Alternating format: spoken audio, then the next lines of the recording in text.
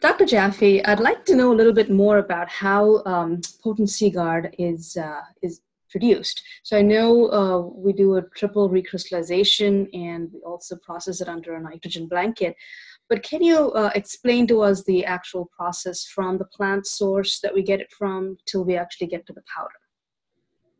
Well, depending on the time of year, the carbohydrate source will be different. But what we have is an organism that exists in nature that produces ascorbate in the course of its natural metabolism. The reason that we produce it under a nitrogen blanket is because ascorbate, normally produced in air, is damaged on the way to being produced. So we need to have an organism that is able to produce ascorbate, a reducing substance, an antioxidant, without oxygen being present. Mm-hmm. So it's an anaerobic organism. It's an organism that loves to be without oxygen, and actually, if you introduced oxygen, it wouldn't be so happy. So it's a fermentation process under a nitrogen blanket, and then, even though you have a very high concentration of ascorbate in the fluid, in the supernatant, you really want to completely and easily separate the ascorbate from the organism that produced it. So you filter it. It's a cold filtration. So you separate the fluid from the organisms. You leave the organisms behind. You leave anything of larger molecular weight behind, because your filter only allows tiny molecules, and ascorbate is a tiny molecule, to come through. And then, out of an excess of caution, we recrystallize that 3 times so it gets purer and purer and purer to reach the quality that we at PERQUE defined as sufficient and necessary for producing a biological, a safer and more effective ascorbate, suitable for the sea cleanse, suitable for long-term use, suitable because it's fully buffered, fully reduced, and fully bioavailable. Excellent. And ascorbate, if I understand properly, is the form or the metabolite of vitamin C that the body uses. It's a physiological form. Is that correct? Well, yes, thanks for asking, Susan. You have ascorbate, and that is the preferred form. Then you have DHA, dehydroascorbate. Right. Which is a reversible oxidation. So when ascorbate donates its energetic electron, it becomes DHA. Right, when it becomes oxidation. Yes, so the first is a reversible oxidation, not a harmful oxidation, to produce a reversible form called DHA, which is more easily taken up by cells, is used inside of cells to help regenerate ascorbate. Right, and the capacity to regenerate ascorbate partly determines the half-life of ascorbate in the body, I wonder. People vary in their ability to regenerate ascorbate. So yes, in biology, in life, there are 3 forms, starting with ascorbate, that is the active mother molecule, the antioxidant that sacrifices herself that all others can be regenerated. Then you have the reversible healthy intermediary called DHA, dehydroascorbate. And the biology of the body is to go back and forth between ascorbate and dehydroascorbate, because that is reversible, regenerative, healthy. On the other hand, when cells lack magnesium and therefore are too acidic, when cells lack the other essential nutrients, then a double oxidation occurs, and now you produce diketogulonic acid, DKG, diketogulonic acid, which must be excreted from the body because it will harm the body if it builds up. Right, perfect. And not too long ago, there was a company that was producing or selling commercial grade ascorbate, and they made a virtue out of having diketogulonic acid in their product. And do you know that that company went out of business? For good reason, because diketogulonic acid is not what you want. You want the ascorbate. You want it to go back and forth from AA, ascorbic acid is AA, to DHA, dehydroascorbate. It's a dance. It's a reciprocity. Yes. And you need the nutrients, to the magnesium in the alkaline environment to do that. You must have the magnesium in the cell because 1 molecule of magnesium is needed per molecule of ATP for the ATP to work. Right.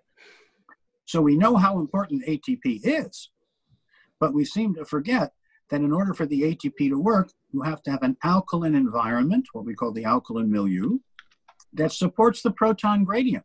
They gave Mitchell the Nobel Prize for the proton gradient, without which the battery slows down and shuts down.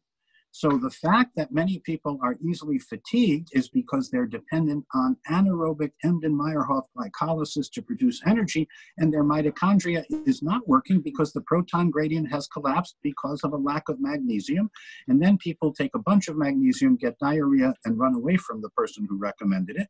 But of course, we have enhanced the uptake of magnesium to near 100% by combining the biological forms of magnesium with choline citrate, which we've been offering for decades, which you have been among those who have documented, that you triple the uptake of magnesium. You don't get the irritability and diarrhea that's associated with all magnesium. Magnesium at most is taken up by 1/3 unless you add choline citrate. So 1/3 is the maximum uptake, and 3% is common. So most of the magnesium stays in the gut and irritates, and we don't recommend that. Okay. We want to give the available magnesium with the choline citrate to get it in and to document it based on the first morning urine pH that there is sufficiency to restore the proton gradient in the cell. Okay, excellent. Thank you very much. Now, just one other question about ascorbate here. So we have found over decades that a fully buffered ascorbate, like the product that we use, is a very effective alkalizing agent. It can donate either 1 or 2 electrons, as I understand. It's like a carbonate or a citrate. Now, ascorbic acid, I see ascorbic acid as acid forming. Is that correct? Yes, when you say ascorbic acid, you're not talking about PERQUE potent Seagard. No, there's another molecule that's a... No. There has to be a counter ion. When we say fully buffered, we mean counter ions, and we specifically have 4 by design: potassium, calcium, magnesium, and zinc. So whether a person needs 1 gram, 10 grams, or 100 grams, they get the beneficial minerals that they need to take advantage of the ascorbate. So ascorbate is not ascorbic acid. Ascorbic acid is acidic and not recommended. Ascorbate is buffered and recommended because you need both the minerals and the vitamin C. Yes. And it's sort of interesting. The public perception is that ascorbate is the same as a vitamin C. And I look up the chemical structure. They're different molecules. One is protonated, one isn't. So it's like, we just want to understand that so we can help the public understand that these are 2 different substances we're talking about. Vitamin C, ascorbic acid, and ascorbate. Yes, as I learned from Bob Cathcart and Linus Pauling, and as he learned from Irwin Stone and others, and Albert Szent-Györgyi, we can be confused by nomenclature that is obscure, the biochemist language, and I'm a recovering biochemist. Right. On the other hand, when people who don't understand the subject talk elegantly but confusedly, it is unhelpful to the consumer. Right. If it says ascorbic acid, it's an acid and not recommended. If it says ascorbic acid, it's probably synthetic. Right. I mean, almost certainly synthetic, almost certainly not recommended. Right. Because when we say synthetic, what we mean is half is the healthy form, the L form, and half is the D form, which builds up in your gut and irritates you. Yes. I appreciate you taking the time, because we spent a little bit of time. We've used these products for decades, the buffered ascorbate, with great results. Now I'm starting to understand the chemistry a little more, and I feel very confident now in helping people understand the difference between... Yes. And anyone like you who wants to dig into the details, go back to the article that Sam Seifter wrote in Annual Reviews of Nutrition in 1987. 1987. He was really prescient, but it's a really beautifully written. I don't mean just brilliantly, because he was brilliant, but he was also a good writer. Actually, his colleague Sasha was the editor. But the point is that there is lots of confusion and very little understanding. Great. And 95%, and I know you know this Susan and Jay Shree, but 95% of the vitamin C or ascorbate that is sold is synthetic. Right. And it's a work-alike that doesn't work. So we decided when I pioneered the concept of all actives all the time to make sure that if it was a work-alike, that it really worked. And 100% of the time, the work-alike, the synthetic version, doesn't work, partly because half of it is not biological. So it turns out the inexpensive vitamin C, the inexpensive ascorbic acid, is only at most half L form. That means useful. Yeah. So now you have to double the price. And then much of what is the L form has been damaged by air oxidation because oxygen is a powerful oxidizing substance. Right. And you really don't know what you have because you do have some damaged molecules. You have some diketogulonic acid you have to get out if it comes in. And so I think it is fair to educate people that biology, there is a reason, Susan, and I think you know this, but I want everyone to understand, there's a reason why the chemistry department is on the main campus of the college and the biochemistry department is in the medical school. Mm-hmm. So synthetic chemists on the main campus say, oh, vitamin C, vitamin C.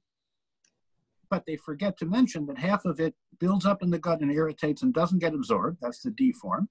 Only half of it would be active if they had excluded oxygen, but some variable amount has now been irreversibly damaged to the point where you get very little actual benefit from these synthetic but commonly and commercially available forms of vitamin C. Would that be the reason why some people also say that you can absorb only 500 milligrams at a time? I know. Yes, there are people who point out that when the D form builds up in your gut, it causes agina, discomfort, diarrhea, etc. Therefore, the human body can only take up small amounts of vitamin C at a time. That is true of the synthetic form.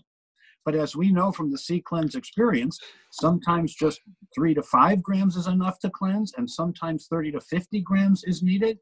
I was talking with a dear friend, Sue Radcliffe, who we've known for a long time, and she had an incident in a dentist's office, and she went home and took 90 grams of vitamin C and began to feel better, but she had never needed more than 10 or 20 in order to cleanse.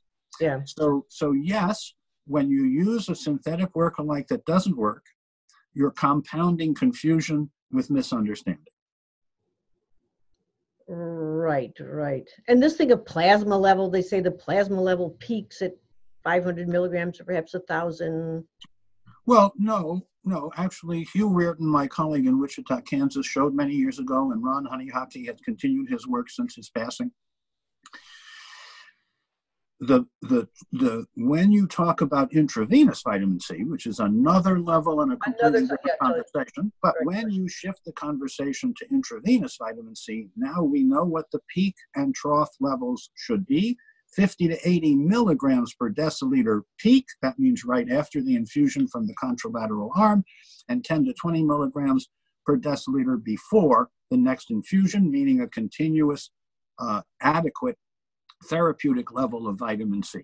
Mm-hmm. And by the way, interesting is that when you give, say, 100 grams of vitamin C by vein slowly and safely and effectively, you get no GI discomfort. Mm-hmm. Mm-hmm. So yes, we know that when we give by vein to get maximum therapeutic benefit, and usually these are people with serious life-threatening illnesses, the peak level after infusion should be 50 to 80 milligrams per deciliter. The trough level should be 10 to 15 milligrams per deciliter. This is done as a form of modified hyperalimentation.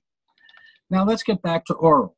When people do the C cleanse, and I think we reported something over 4,000 consecutive reports from various different colleagues, but what we found was some people who were really healthy and asymptomatic, they didn't need much of nature's ascorbate, the fully buffered, fully reduced L-ascorbate. I mean, like 4 or 5 grams to flush. People with minimum symptoms needed 5 to 10 grams. The majority of people needed 10 to 100. And then some people needed more than 100 grams to cleanse. Mm-hmm. And so over the decades, we have learned two things. One, how safe and effective the sea cleanse is. And number two, that as my grandmother used to say, the rents are going up and the ceilings are coming down. And what she meant by that was the need for ascorbate is going up and the availability of ascorbate is going down. Right. What we have seen over the decades with many, many, many people. Yes. This is not a prospective study. Mm. This is hundreds of colleagues reporting spontaneously that following our guidance, they were able to achieve results that otherwise they could not get. Right. By respecting physiology, by understanding the difference between the effective dose and the toxic dose. And we always use the natural, safer form because it's more effective and less toxic. Yeah. Yes, exactly. Thank you. Thank you again.